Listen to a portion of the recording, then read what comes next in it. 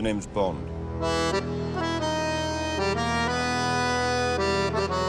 I was always a rebel, yes, and getting into trouble because of it. James Bond. James Bond hadn't been invented then. The James Bond books or the novels only came in the mid to late 50s. So there were no rival to me before James Bond came on the scene.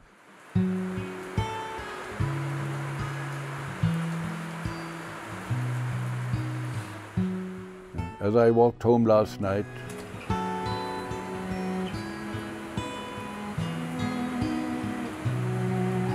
I saw a lone fox dancing in the bright moonlight.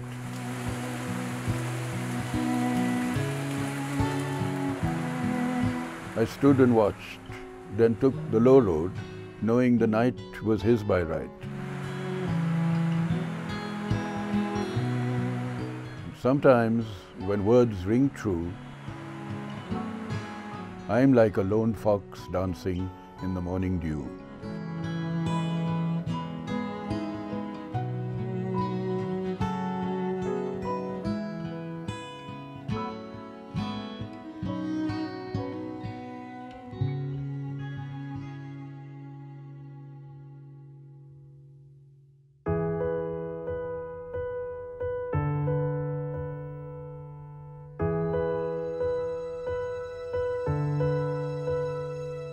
Time has sort of swept past me, and perhaps living in the mountains, you don't notice it.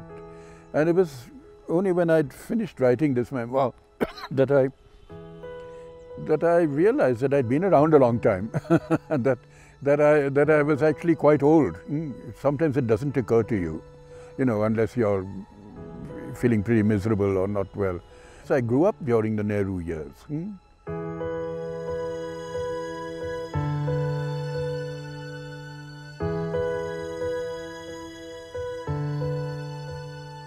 Now my stories are more cheerful, now that I'm old and find life a bit ridiculous. But the stories I wrote when I was in my 20s and 30s, those were the ones that had that rather melancholy and sometimes sad endings. I don't know why. I was going through a period of perhaps of love is a sad song and romances that never came to fruition. They were the theme of a lot of early stories in my 20s. Maybe it was from seeing films like Brief Encounter and Casablanca.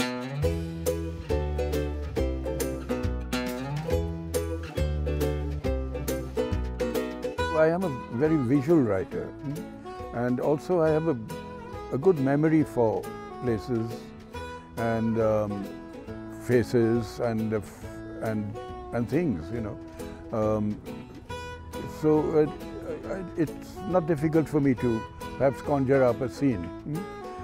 Also, as the writer, and as Nehru said once, that when you're writing about the past in a reminiscence, in a memoir, in autobiography, or even in a story where you bring yourself in, you're in a way living twice over, because I'm recreating that particular period of my life. So I'm in a way enjoying myself in going through the experience again. And in doing so, perhaps I try to bring to life whatever I can remember well.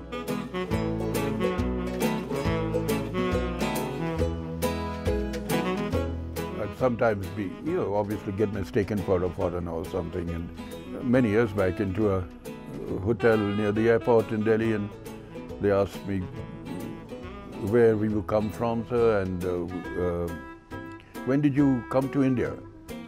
And I said I came to India in May 1934 by stock.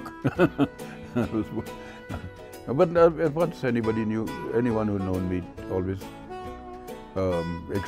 accepted me as an Indian, because, to tell you the truth, I can't pass for anything else. I'm not even eligible to be a citizen of the UK or any other country. I can only be an Indian citizen, and quite happy to be one.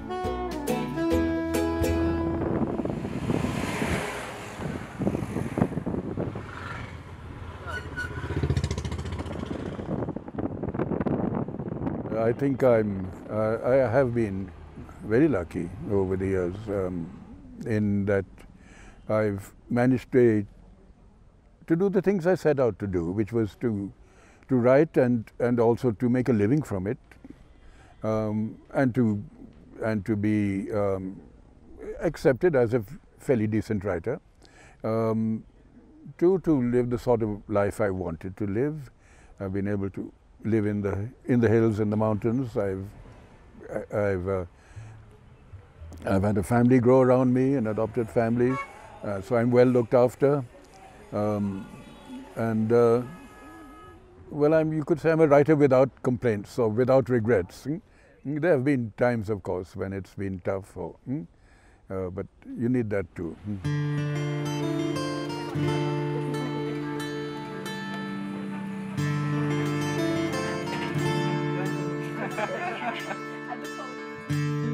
I won't sit down to write a story or even an essay or anything of any length unless I've already visualized it. So in a way I've written it in my head from beginning to end. The characters are there and I know what I'm going to put down. So then writing it is really a matter of putting it into words and making it interesting and using words to the best possible effect. But I've already written the story in my head. So that's why I always, when other writers or young writers ask me how to deal with writer's block, I tell them, write the story in your head first, and then it'll be easy for you to put it down in words.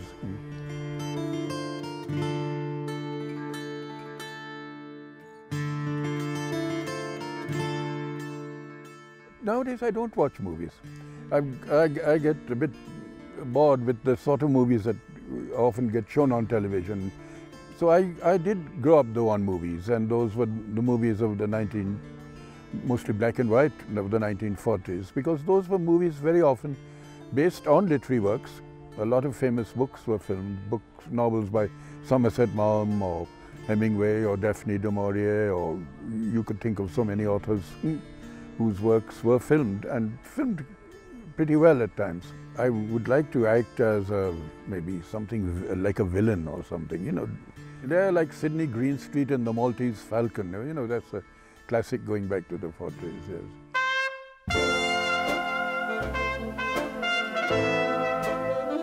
James Bond hadn't been invented then. The James Bond books or the novels only came in the mid to late 50s. So there were no rivals to me before James Bond came on the scene. So I think it was about the late 50s, the first Bond film. And it was the films that made him famous, not so much the books. Even today, no one reads those books.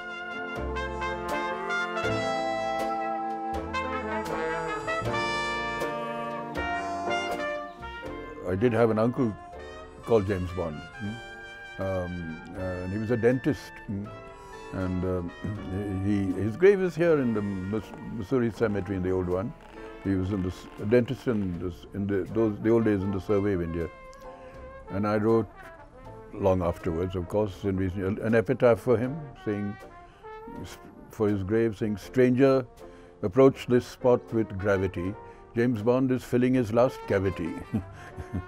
So my dentist uncle got an epitaph, but he wasn't a secret agent.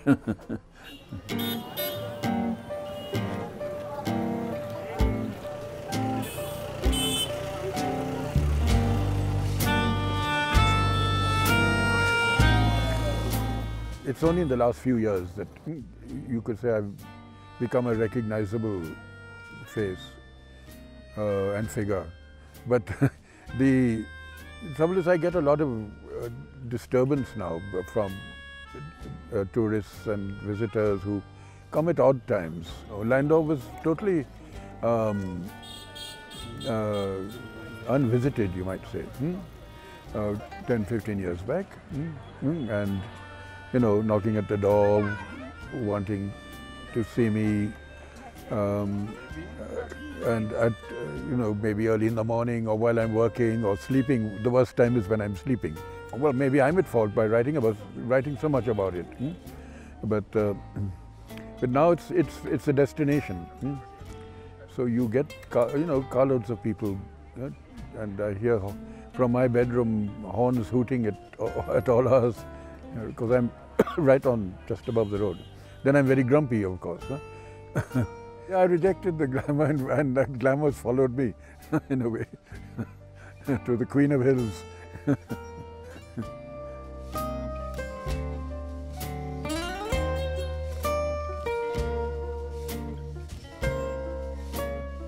I used to go on long walks in hills. Well, as a boy in Dehradun, I would go for long bicycle rides. Yeah, I missed the old bicycle. But up in the hills, of course, bicycles wobble around a lot and you might tumble down a hill slope. So walking is the best thing. And I used to walk and trek a good deal when I was younger. Even in towns, I used to walk a lot, in Delhi and in London, Dehradun. And in fact, in Dehradun, people used to call me the road inspector.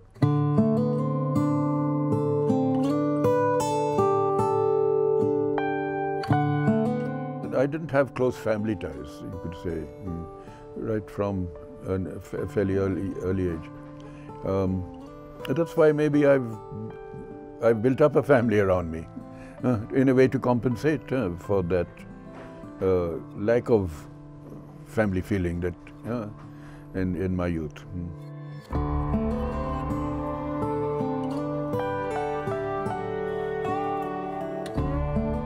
I was just going to write about food, in fact, I thought. I must do a piece on food eating. Actually my tastes in food are very simple. Only the other day at home, when Rakesh and Veena were going out for the day, they said, "What can we bring you for lunch today?" Because they were going to town and I wasn't. And I thought about it, and then I said, "I know what I want. Chole bhature." And I hadn't had it for months, years maybe. So they brought me chole bhature and I thoroughly enjoyed it. So today, if you ask me what is my favorite dish, I'll say chole bhature. But tomorrow it might be something different.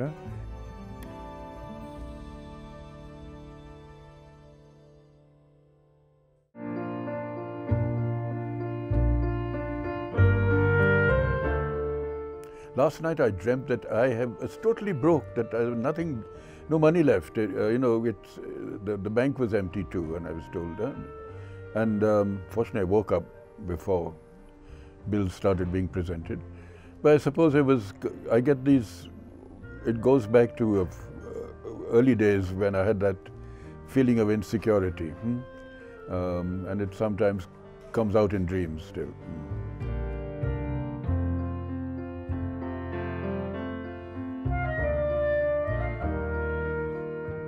Well, The Room on the Roof being the first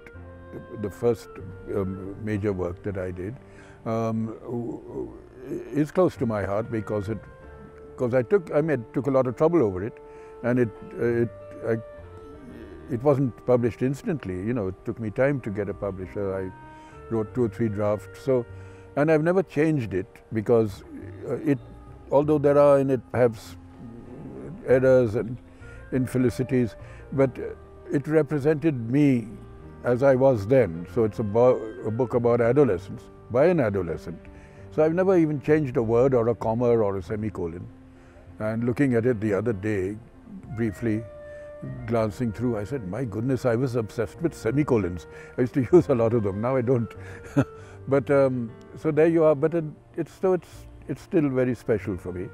And then sometimes certain short stories, The Blue Umbrella, because the children in it were real children too. I used to see them playing on the Tiri Road when I lived back near the forest back in the that was published in the 70s. So there are stories sometimes that have a special place. And I think the one that was published last year, Looking for the Rainbow, it was a children's book, which was about the 2 years I spent with my father in New Delhi during World War II.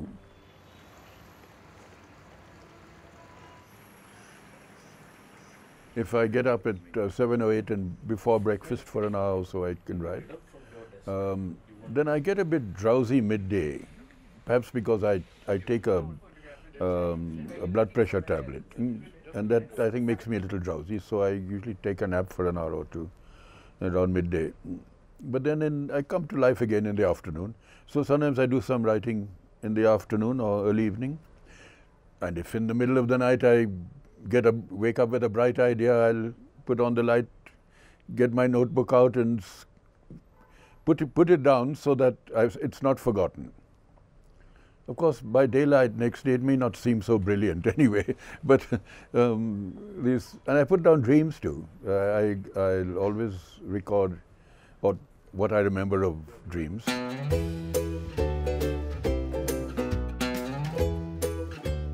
Since I myself didn't go to college or university, and the idea of teaching or instructing, students, I wouldn't be a good teacher, no. I don't think so. I'd rather leave them to do whatever they want to do. A lady teacher some years ago wanted to take the morning off, and she asked me to take charge of her class for the morning. It was small boys actually, and by about noon there was a riot going on because they were, throwing chalk at each other and dusters and singing and dancing, and the principal came along and, "Thank you, Mr. Bond, for all the trouble you've taken. You can go home now." So I don't think, see, I'm not a disciplinarian in any way, so I couldn't handle large numbers of students who want to do different things. Let them do it.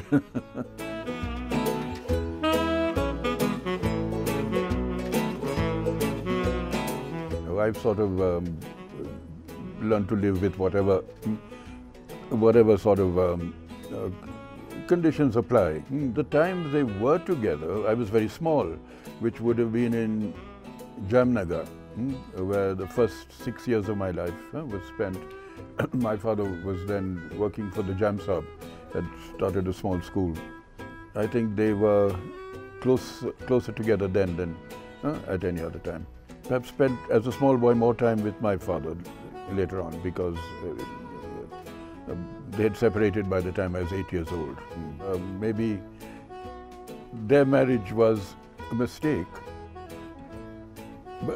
that resulted in me coming on the scene, in a way.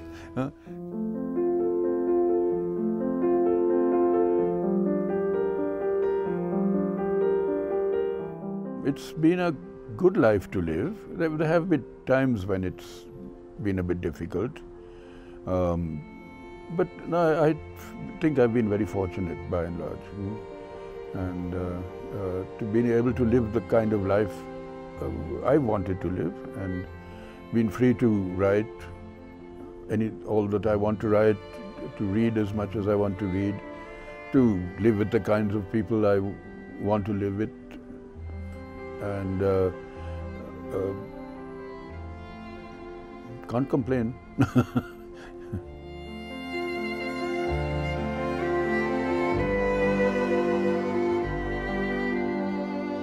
I'm happy that I've been able to do so much, and that I haven't sort of got into a rut or lost my ability to write a decent story or essay, and that I'm doing better now than at any other time in my life too, and I have many young readers, and it will be nice if a few things continue to be read after I've gone. But I wouldn't know about it anyway. But I'm satisfied with what I've done, and hope to do a little more.